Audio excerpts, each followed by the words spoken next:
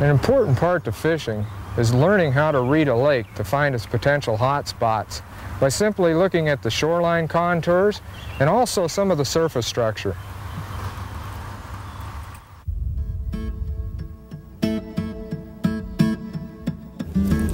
One of the things that you're going to be looking for are the contours of the shoreline, such as right over here. You notice how that up on the hill it starts gradually going down, and as it tapers down here, it really starts getting flat. Well, that's going to be the shallowest part of the lake.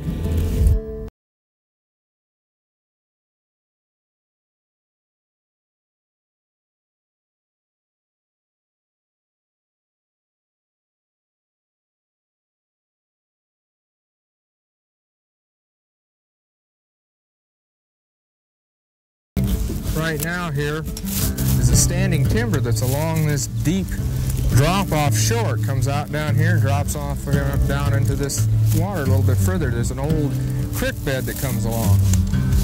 And this standing timber can be an ideal spot for fish to come up on and feed. What I'm doing is I'm hitting it first with spinner baits, and then I'm going to be trying to flip it with worms and also do a lot of crankbaiting in those areas.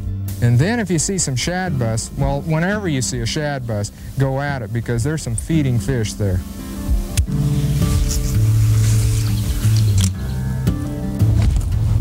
By golly, I got something here. Oh, look at what we got. Look at there, we got a crappie. You believe that? We're after bass to get a crappie? Well, it shows the standing timber's got some crappies. He's not all that big. I'll sure say that. Oops, come on, fella, we'll get you back there in the water. Give me your mouth, there you are. Yeah. You know, I have to tell you, the way things have been going today, the crappies even look good.